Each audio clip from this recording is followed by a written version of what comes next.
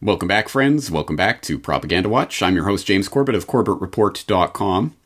Now, we all remember from our history textbooks that Marie Antoinette, the last queen of the French, infamously remarked during the French Revolution in the throes of a peasant uprising over a lack of bread to eat, "Let them eat cake." Right? Well, as it turns out, like pretty much everything else you learned in your history textbooks, that too is a lie. In fact, doubly so. First of all, because she did not say let them eat cake, but literally let them eat brioche, which is a different thing entirely. But more to the point, actually there's no evidence whatsoever that she actually said that. This was originally started as some sort of thing that was vaguely attributed to some French royalty, some French princess at some point in the past century or two, and it only actually got affixed to Marie Antoinette 50 years after the fact by pro-revolutionary historians, so take it for what it's worth. And I think we can all understand how, no, we cannot be expected to believe that any would-be misleader of the people could be so divorced from reality, so ensconced in her own privilege, that she would be as tone-deaf as to say something like, let them eat cake to starving peasants, right? Right? Speaker Pelosi, what have you found? What are you going to share with us from your home? Chocolate. Really? Chocolate candy. Oh, wow.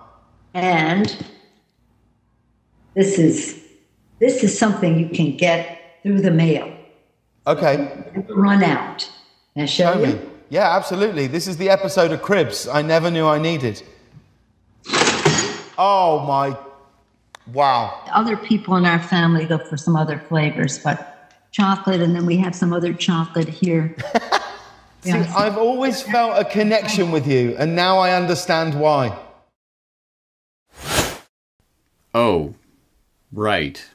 That's exactly what just happened. Yes, what you have just seen, of course, is part of the new sheltering-in-place social distancing late-night TV comedy, I guess, or its equivalent in this coronavirus age, of course, with the risible James Corden hosting Nancy Pelosi, Speaker of the House, about, oh, what are you doing to cope with these trying times? Well, let me show you my $24,000 fridge stocked with $13 pints of ice cream, and let me show you how I'm coping with this. Oh, chocolate. Oh, aren't I so relatable to those masses? You know, people like chocolate and stuff. This'll go over very well, won't it?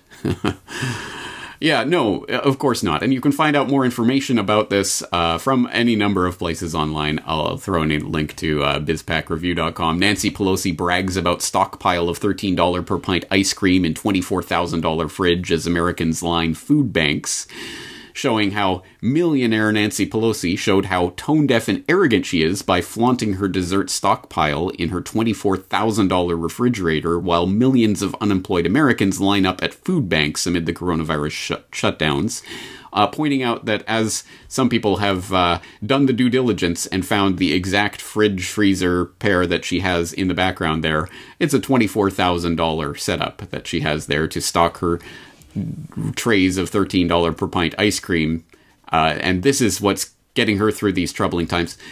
Meanwhile, in reality,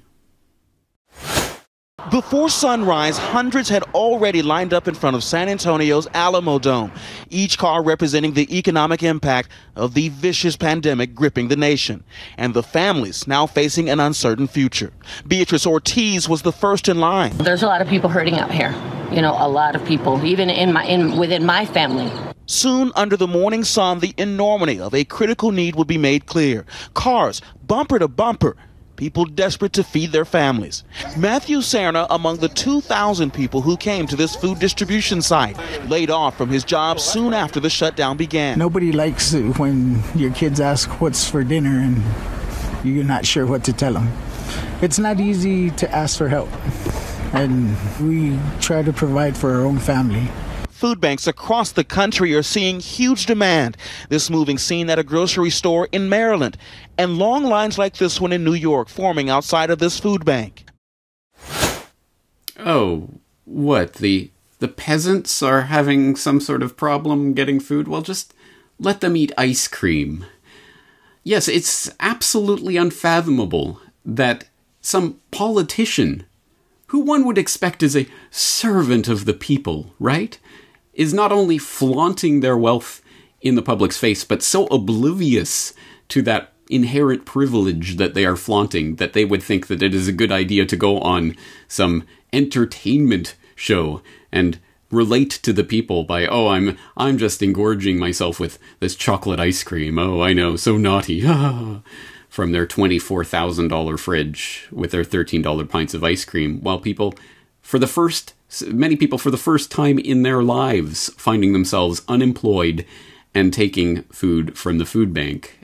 It's unfathomable that anyone could be that out of touch with reality, but as we are finding out in this crazy time, there are many people who are that detached from reality, like, speaking of detached from reality, Joe Biden, the Weekend at Bernie's candidate for 2020, tweeting in response to Speaker Pelosi's freezer, "Well, you have great taste," at Speaker Pelosi.